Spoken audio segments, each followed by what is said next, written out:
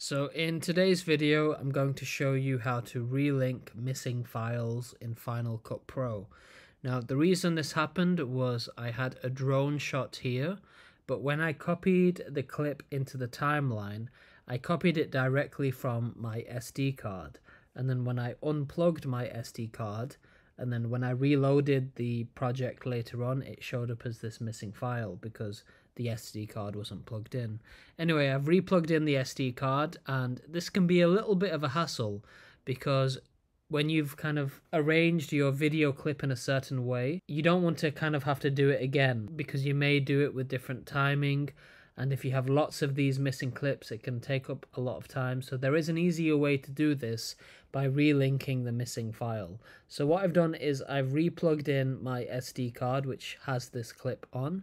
And what we're going to do is relink this missing file. So if you don't have your projects visible on screen, you're going to go to Windows, press Show in Workspace, and then you're going to press Browser. Then you're also going to show the sidebar. So this missing clip in this project is located in this library here. In fact, you can see it here. So these are clips in the timeline. Here is the video I'm working on there, Hotel Mogan, and actually the missing clip is right here. So what we're going to do is just click on this library here, and then we're going to press File, and then relink files, and it's going to be original media. So it's not going to be proxy media, it'll be original media.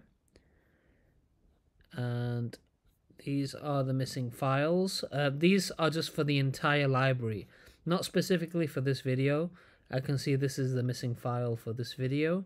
So what we're going to do is press Locate All. So it's going to be here. So this is where the drone footage is located, and it's going to be in here. I'm not going to choose the specific drone footage. I'm just going to choose this folder here, and we're going to press Choose. Not all of these files are going to be found because these are files missing in the entire library, and there's a lot of different projects there. So these are all the missing files for all of the projects, but at least it's found the drone footage by me choosing the SD card and the drone footage folder. So let's press relink files, and I believe it's found it. So there we go. Let's put it full screen so it's no longer missing. This was the drone footage that we had. Perfect. So if you have any questions about this, write it in the comment section below, but thank you very much for watching.